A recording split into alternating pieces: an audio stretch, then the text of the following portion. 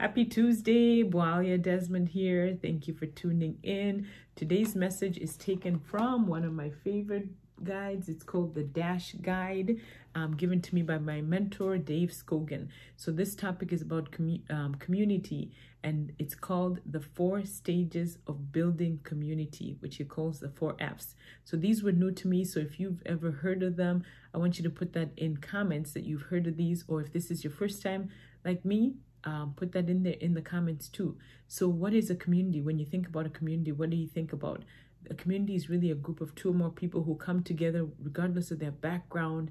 They are working effectively towards a goal. This is a place where, you can grow, you can share ideas, you can resolve conflicts, you can be a part of something. So say you're in a Facebook community. If you're on Facebook, chances are you belong to a group, which is a community. If you're in a home-based business, you belong to a community. If you're in a church, you belong to a community. And if you see people like in the villages, like in Zambia where I'm from, they live in a community. They work towards a common goal, they help one another, and they thrive together, right?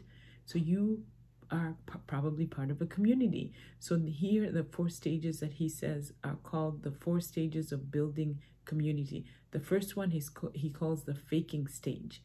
Okay, this is the stage where people don't really know each other, so they're pretending as though they're really part of this close-knit group, right? They want to follow the rules because they're not really sure about anybody else in the group, right? They're behaving. This is the behaving stage, pretending like, they might be somebody that they're not. The second stage is the fighting stage. This is when the masks come off. People are starting to get a little more lax. Maybe the rules aren't being followed as much as they were in the faking stage.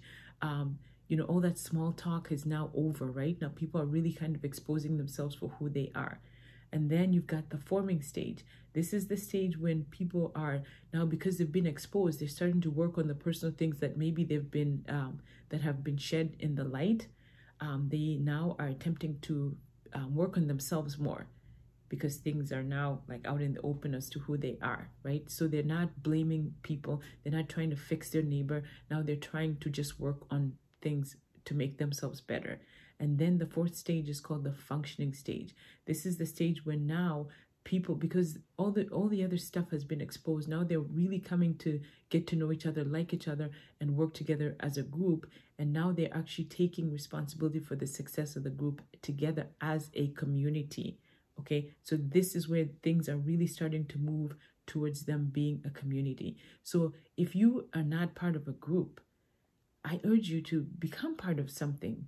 This is where you can share ideas. You can freely actually offer value to other people too. In when people ask questions within a group, you can offer some value in things that you've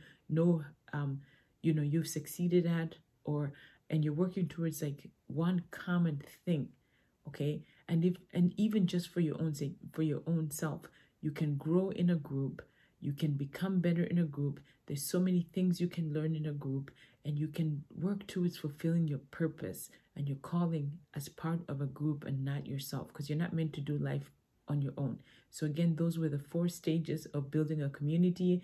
It was faking stage, the fighting stage, the forming stage, and the functioning stage. So if you've ever heard of them, put that in the comments. If this is your first time that you heard about them, like it was my first time, put that in the comments too. So tomorrow is Wealth Wednesday. So I hope you're thinking about a way that you're going to be a blessing to someone's life tomorrow. So we're always looking to be better, and we're always looking to help other people. So thanks for tuning in, and I will see you tomorrow.